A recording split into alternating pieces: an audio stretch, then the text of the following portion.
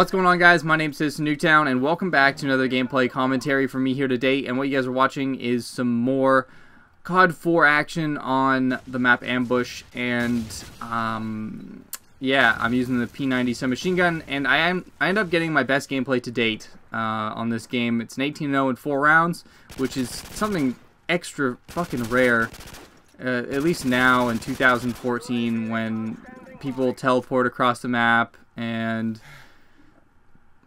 lobbies just don't fill up because of the lack of people that play it.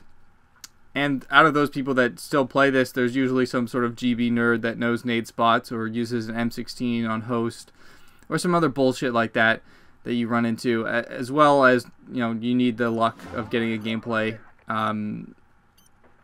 that, like, you pretty much need for getting any gameplay. But I want to let you guys know that I'm going to be taking a break for, I'm going to say, it's probably going to be like a month-ish, maybe a little bit longer, from Call of Duty content on this channel, and I'm going to be focusing on some other things in my life other than this kind of YouTube Call of Duty scene thing.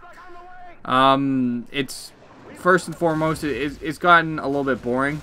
It's doing the same old, and it's gotten a little bit depressing as well, because most of my friends who I've met doing this, the guys from like the Search and Destroy Elite or True S&D, you know, they've stopped posting, they stopped playing, and I don't know, it's a little bit sad getting on and not seeing their content and being some of the only S&D content out there.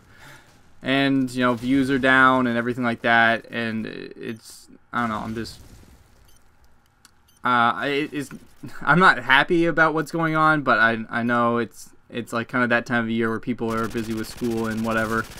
But there's that. What else?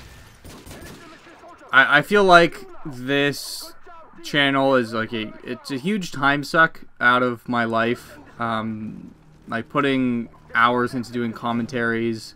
Like I do a fair amount of takes of commentaries just to make sure that they're perfect and they make sense, everything like that. And it takes away from kind of my active, I'm trying to do other things and work on other projects time. And I have a bunch of things that are coming up, hopefully, and I'm trying to get started.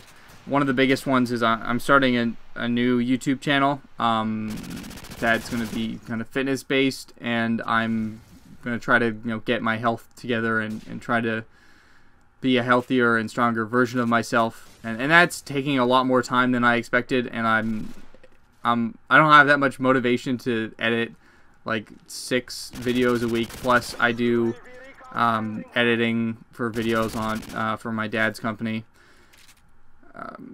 like kind of part-time. So I end up doing a lot of video editing all day, and it can get kind of boring and repetitive, and I don't know, I just don't want to spend my time doing this when I could be doing some other stuff that's more meaningful. And hopefully that fitness channel thing is going to add to my resume as well, because I'm a graduate of exercise science. Like I just got my bachelor's in that, and I don't really have anything to add to my resume right now, so that's kind of my main thing that I'm trying to do and trying to add time to.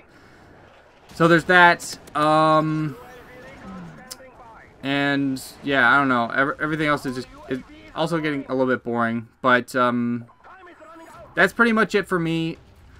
If you have any questions, I'll still be active on Twitter, and I'll still be playing every once in a while. Well, I'll still be playing because I'd rather play than post videos, to be honest, because that's, I don't know, I just find it fun. But that's pretty much it for me.